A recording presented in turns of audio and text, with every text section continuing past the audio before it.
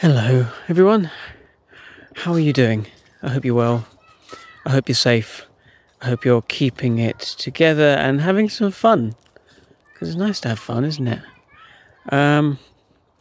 I normally record these all in Norwich. I'm normally there in Norwich. At the moment, though, I am in Dartford. Back in my mum's house in Dartford. I thought it would be nice to record this outside. I thought there was a nice field where I used to, right by my old primary school. Literally, they share a fence, and I thought that would be a nice place to record.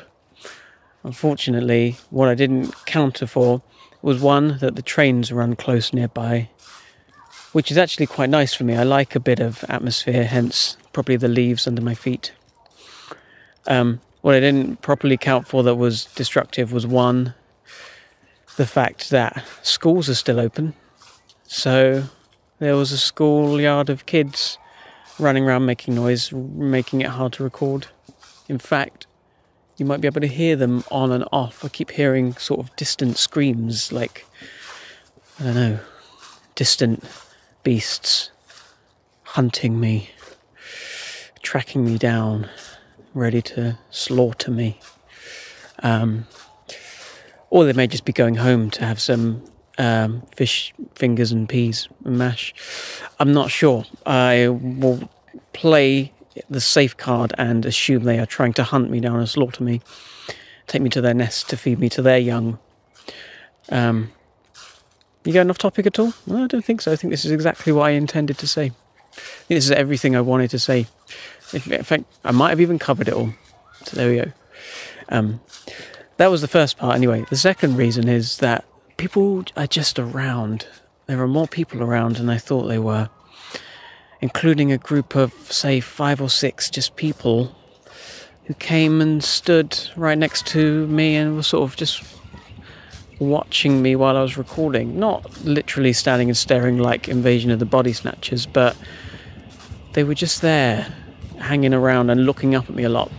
Understandably, because there is a person in a field twizzling around some goalposts who is talking into a little black box. So anyway, it's meant I've had to record it a few times and stop and come back.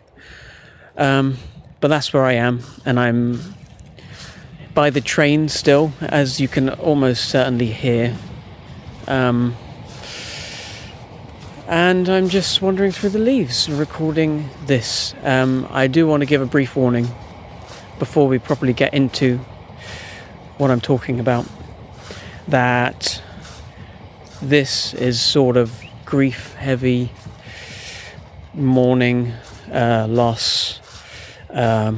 These are the topics being covered. So if you're out and about and you don't fancy listening to this, that's absolutely fine, you know. Either listen to it later or don't listen to it at all, you know. Look after yourself and what you need. If you're not in the right headspace, then just you know, this is a good point to duck out, I think, and do whatever else you want to do. Maybe help me track down these blood-hungry kids who are trying to rip my innards from me, away from my outards. So that's that. So the reason why it's grief heavy is because this is a Monday today, and on Friday, after a couple of long and short weeks, really, my aunt died. My Auntie Sue died. She died from what started out looking as pneumonia, and she was taken to the hospital with pneumonia, and as it went on, a couple of days later we found out, because she was in partial isolation as she showed various symptoms of COVID, like one of the main ones that I remember is delirium. She had a temperature, that's right, she had a temperature, but she also was quite delirious. And so they had to keep her in a separate sort of I don't know, like an intermediate ward while they got her test back. And they came back positive, and she had COVID. And the reason why that was significant news for her, as it is for really everyone, but in particular her, is because she was someone in the high risk category. I think I already decided beforehand I won't go into her life too much, because as soon as you start, it just gets deeper and deeper, and you start uncovering all this incredible, amazing things. Everyone says when they lose someone that this person, maybe not everyone, that's not fair. People say after people have passed away how remarkable they were and extraordinary, and they focus on their good qualities. And that's certainly true for people. But she very genuinely, truly lived a remarkable, incredible existence. She really was incredibly inspirational, the things she did and the things she achieved. She has a disability from birth, she had arthrogryposis, which spawned off a whole other load of things, and she lived her life to the absolute fullest. In someone in her condition, being able to drive and live independently and be a seamstress and do a Duke of Edinburgh award where she had to capsize herself on a boat. And as I said, I don't want to talk too much about her life, because that's not... I want to do that another point when I'm ready, separately, because it needs to be told. But people need to know how amazing she was. But because of her condition, she was high risk. And as my mum, who's done a phenomenal job for her whole life, for my aunt's whole life, and really gave her everything. And made her, really helped in these last 8 or 9 years after she had an amputation. My mum made her life incredible and has done everything right and everything she could, and all of the absolute top best things she could do to keep her safe from COVID. But it's the way that COVID works, I guess, is that it's underhand and it's undetectable a lot of the time. So she caught it anyway, and well, there came a point really when we learnt and knew that she was not going to get better, and the end of life care team had to come in, the palliative care team. Just before then, it was sort of on the edge, and we wanted to go and see her and we couldn't, and she was unresponsive anyway, and so we thought maybe we could send messages and stuff. And so I tried to send a message. This was on a Monday. I tried to go out again into a small park and record a message. I'm going to play it now, or at least some of it, so you can hear it. But I mean, it's weepy. But anyway, here it is. Hi, Auntie Sue. It's Ben here. I'm here with Googie. We're in our local park, call it Googie Land. We are wandering about. It's about 4 o'clock as I'm recording this, so the sun is beginning to tip down. So it's beginning to go, beginning to be plunged into a little bit of darkness. Oh, now, got some dog plops happening now, so I've got to tidy up the dog plops.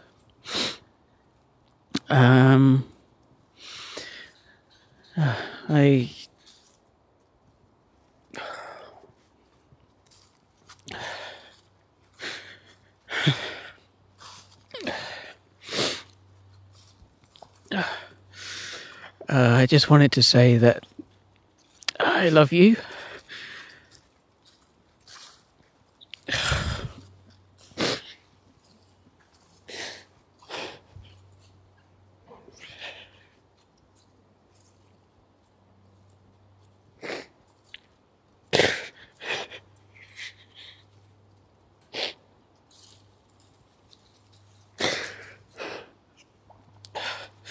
Hey,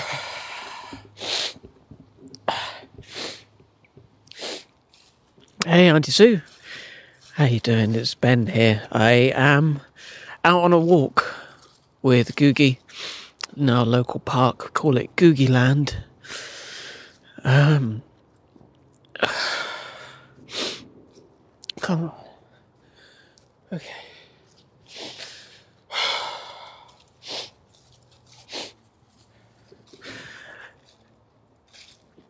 Hey there, Auntie Sue. It's Ben here. I am just recording you a message while out on a walk with Googie in our local park, the park we go to every day, called Googie Land. That's what we call it. It's not what it's actually called. I think it's called Park or something like that. Anyway, it's called something else like that. The sun's going down, so it's getting a bit...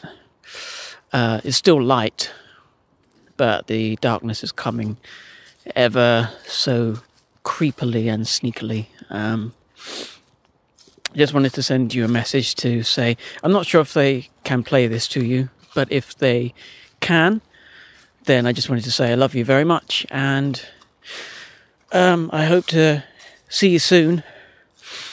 Hope to see you very soon, and get well, get better, and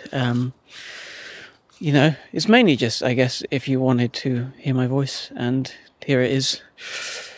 Yeah, this is it. This is it. This is my voice. I love you. And I will see you very soon, I'm sure.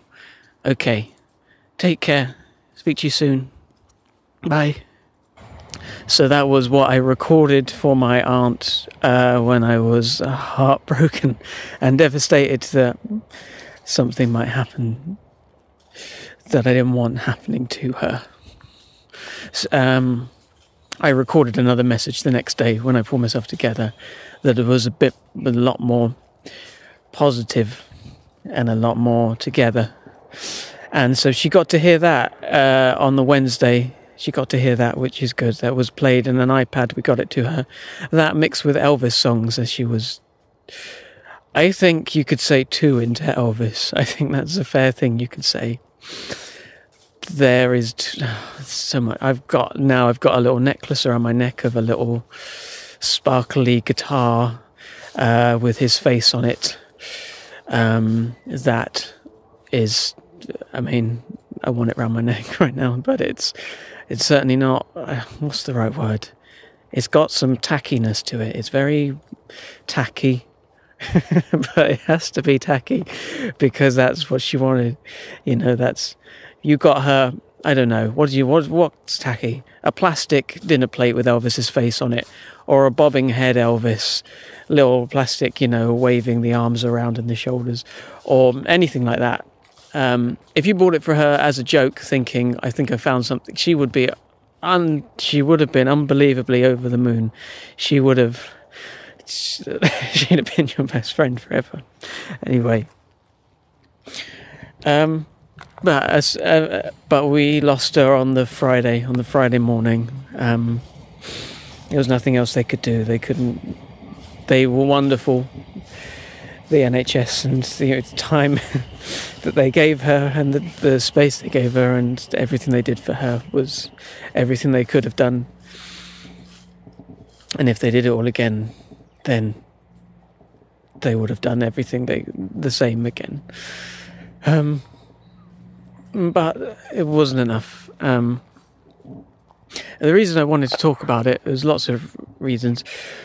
But I've lost a lot of people in my life, in my time. It isn't that long a time. I'm 30, and my nan has died, who was very close to us, and my dad has died, and lots of wonderful people in my life have died. And it certainly hurts a lot in the same way as them, but it's different in lots of ways as well. Lots of ways in how my aunt got pneumonia about 3 years ago, and she was in a similar situation then. And at that point, we could rally around. We could go. I lived in Brighton at the time. I could jump. I ran, and I could, from work, I got on the train, got on another train, got on a bus, got on the wrong bus that took me somewhere else, which meant I had to run up a steep hill in the dark. But we could be there, and we could be there as a family, and we could be there in the hospital, and we were there together.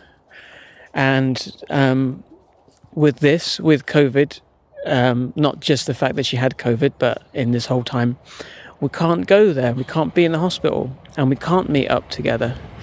And so I heard Brené Brown before. Brené Brown has talked about over-functioning and under-functioning in terms of sort of traumatic events that happen.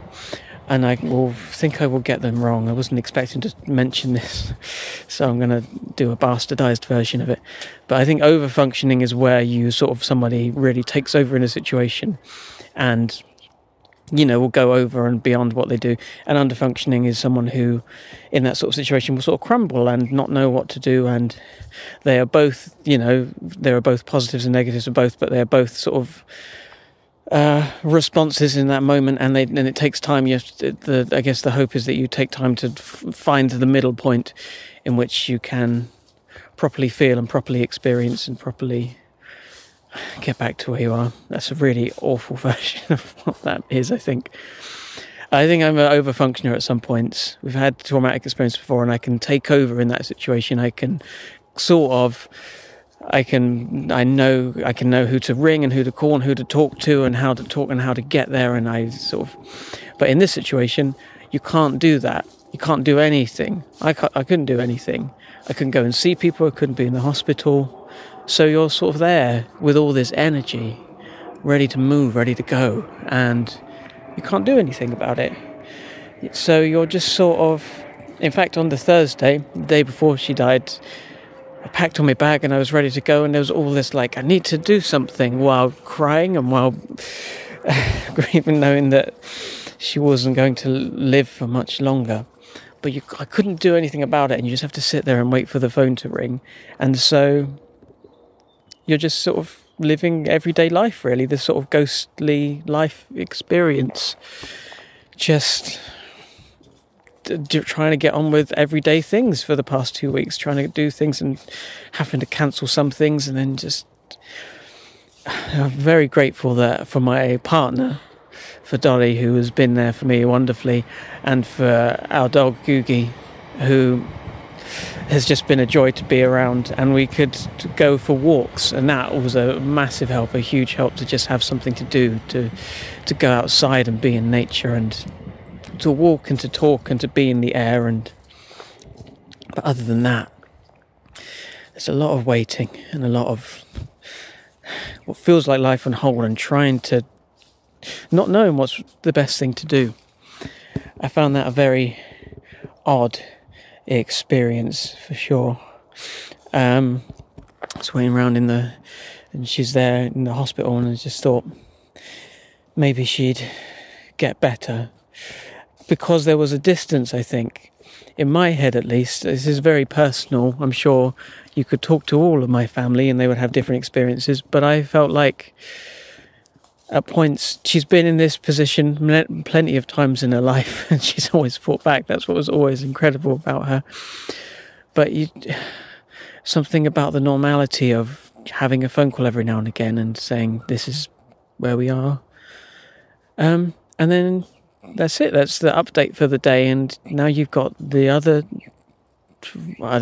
8 hours of being awake to do life. And so I felt it was hard to feel connected to it all the time, because I felt so removed from it.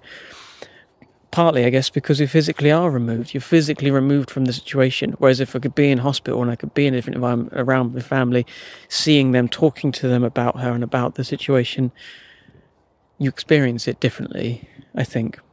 And so just being away and having phones, which are wonderful, and FaceTime, which is lovely, it's a whole different thing. COVID really has raised up a few in particular things. Like, I remember hearing someone talk, I think it was Russell Brand, talk about how what's interesting about COVID is it's personal and it's global. Whereas sometimes you think you hear people in situations and you can empathise or sympathise with them, really, but you are in a different situation. I sort of know, for a long time, we sort of know what it's been like for, say, somebody in France or someone in Italy, someone in Russia, someone in all over the globe.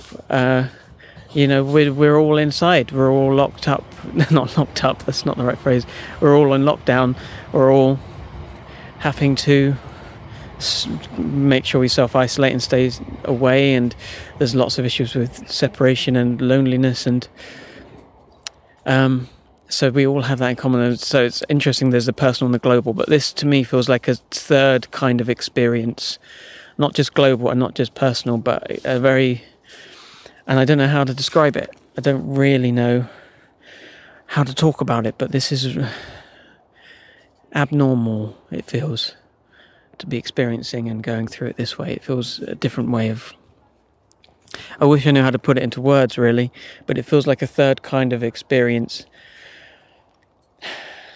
The amount of logistics that are involved in what you'd hope you would be able to focus on emotional things. For me personally, it's been all of the talk coming out about vaccinations coming, and on the one hand, that's wonderful, that's beautiful, and many people's lives will be saved, and potentially the loneliness that people will feel and the difficulties that they have, they'll be able to overcome those. And there's too much to talk about in terms of COVID and life going back to normal, because I have different opinions. Maybe not different opinions. I have specific opinions that maybe aren't in the mainstream as such about returning back to normal. But on the other hand, I'm watching people talk about vaccinations and about how much they're helping people and cure people. And then there's my aunt in hospital, and she needs it, She needed that, and she couldn't have it. And I know it's just serendipitous, and it's the way that things work and the timing that happens. But it's hard. It's hard when you know that there's that potential out there, and you just will not be able to reach it in time. Even with the cures and the vaccinations, I still feel like don't let that be the end of it. We know that people who are generally fitter and healthier have a higher chance of survival and of coping with it and getting through it. So, as wonderful as a vaccine is, don't forget about creating systems and things to mobilise people's health, and so they can get less stress and better sleep and better living and better connections and everything like that, because those initiatives to boost people's lives should be present. They should be happening now. And lots of people say things about governments, and I guess I have things to say, and it's not about this right now. But why not those incentives? Why not creating those environments where people can live healthier lives, and they can choose to live those healthier lives? So it's an option, because for so many people it is simply not an option. Anyway, something else. There's a few things I will stop soon, because I don't want to go on about this all too long, and the sun is actually going down now. It's now, I think it's gone behind the houses, so I can't quite see it anymore. So it will get dark very soon, so I'm going to have to go. But I did want to say a few things about grief, because, I've experienced it in lots of ways, and, it's so personal. I'd also recommend Griefcast if anyone hadn't heard it. Chats with comedians, and I think other people as well, from Carrie Lloyd, about grief, about people they've lost, and about all the experiences people have, and there's loads of wonderful conversations in that. I've had a few people before and now saying to me that they wish they could take the pain away, They say, I wish I could take this pain away from you right now. But I think, and this is maybe just me personally, I think grief is the price you pay for love. And I will always choose love.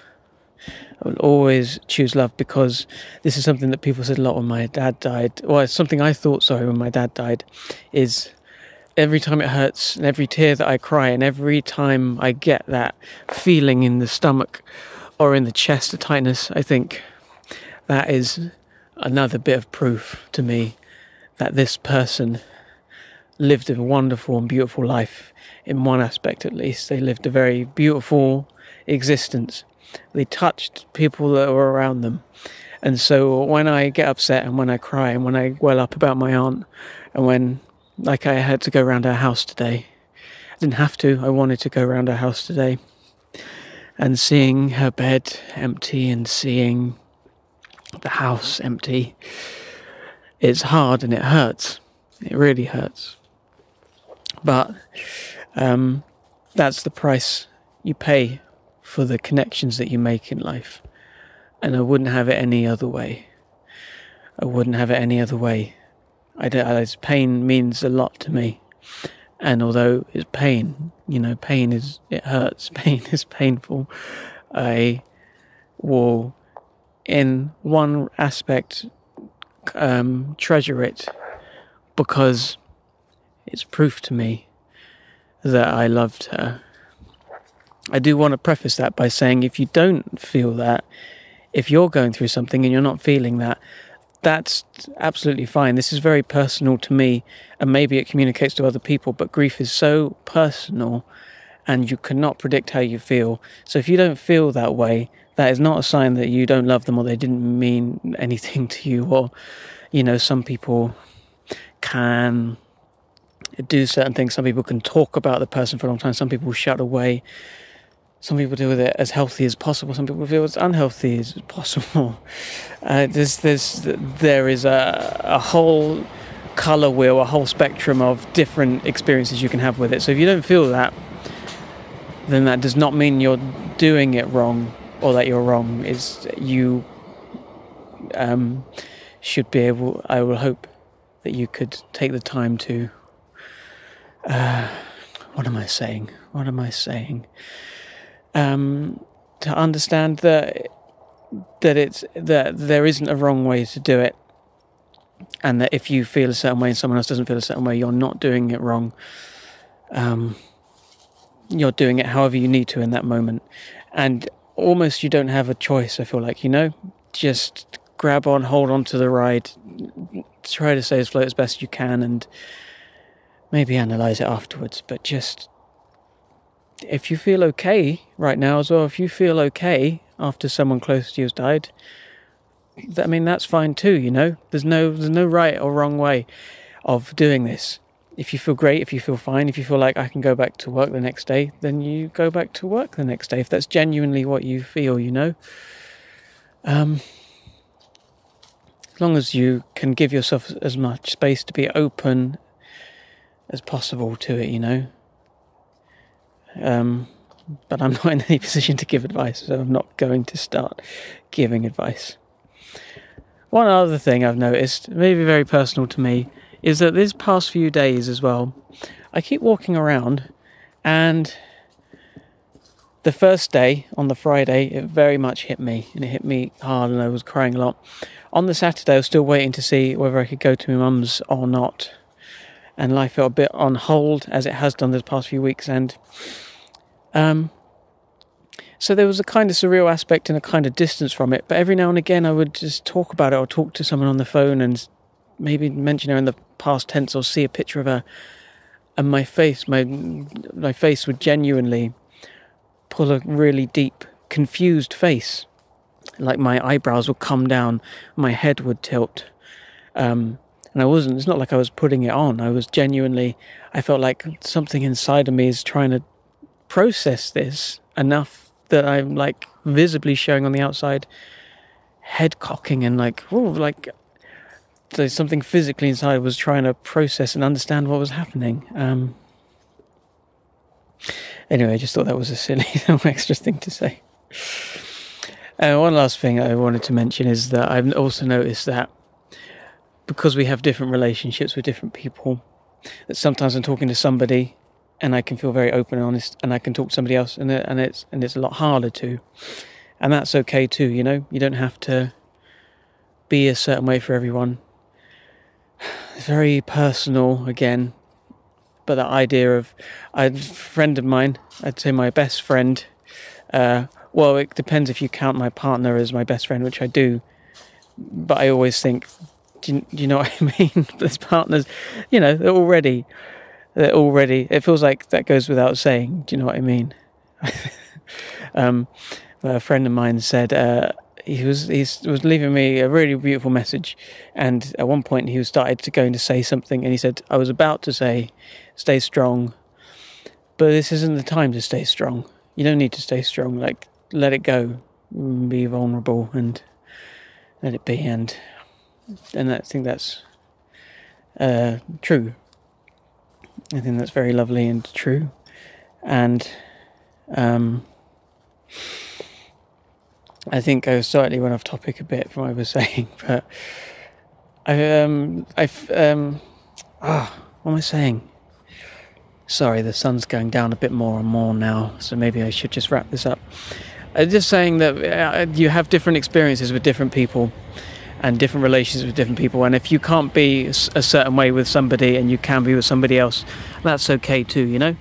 You have the relationships that you have, and then you do what you can do in this moment. Don't feel guilty or don't feel pressure to have to be something, is what I think anyway.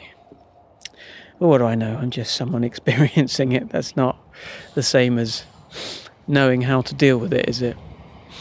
Anyway, if you listen to this, thank you very much for listening, and I hope there was something in it for you. I'm going to go home now, pick up my little box and pick up my water, and trudge back, I think, over a bridge. That's what I'm going to do. Be there with my mum and my brother, and hopefully see my other brother soon. And talk to my partner, because I haven't spoken to her today, and I need to hear her voice and need to have a conversation with her, so I'm going to do that. Yeah, thank you for listening, and maybe next week will be something more like what it's been already, but I stay safe, and remember that we don't have all the time in the world, so enjoy it, even with a lot of pain. There's space for joy. I think anyway. I don't want to impose what someone should be feeling or not, but you're all here and you're alive, and there's happiness to be felt and there's joy to experience. So do it, you know. Do what you can to find that as much as you can. Be present, be authentic, be loving, be compassionate, be empathetic, be kind, and take care of yourselves. Thank you for listening. Thank you.